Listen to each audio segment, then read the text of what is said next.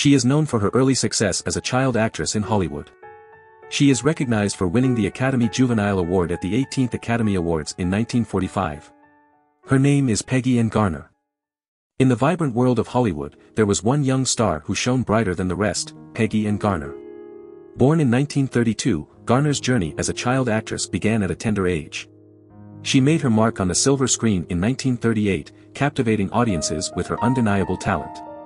It was no surprise when, in 1945, at the 18th Academy Awards, Garner was honored with the prestigious Academy Juvenile Award, recognizing her remarkable contributions to the world of film.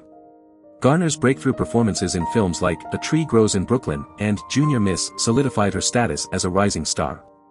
However, despite her early success, Garner faced challenges in transitioning to more mature roles. Even though she appeared in notable films like Black Widow, the industry struggled to see her beyond the child actress image. Undeterred, Garner turned her attention to theatrical work, showcasing her versatility in honing her craft. She later made appearances on television, starring alongside Richard Boone in an episode of Have Gun, Will Travel, in 1961. Though Garner's career may not have followed the trajectory she initially envisioned, her impact and legacy in the world of entertainment remain undeniable. Her talent and dedication to her craft continue to inspire aspiring actors and actresses. Peggy Garner will forever be remembered as a trailblazer in the industry, a testament to the power of passion and perseverance.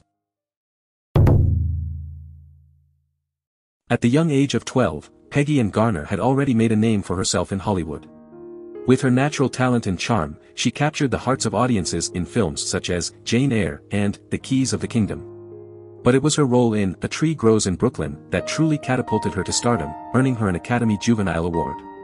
In this coming-of-age tale, Garner delivered a captivating performance as Francie Nolan, a young girl facing the hardships of life in Brooklyn. Her portrayal was so authentic and heartfelt that it resonated with audiences of all ages. It was clear that Garner possessed a rare talent that set her apart from other child actors of her time. Not content with being typecast, Garner sought to showcase her versatility as an actress. In 1947, she appeared as herself in a promotional trailer for Miracle on 34th Street. This light-hearted cameo demonstrated her ability to handle comedy and further endeared her to the public. However, despite her early success, Garner faced challenges as she transitioned into adult film roles. Like many child performers, she struggled to find roles that allowed her to showcase her talent and grow as an actress. Despite her undeniable talent, the film industry proved to be a difficult and competitive world for Garner. Nevertheless, Peggy Garner's impact on Hollywood cannot be denied. Her performances as a child actress continue to be cherished by audiences today.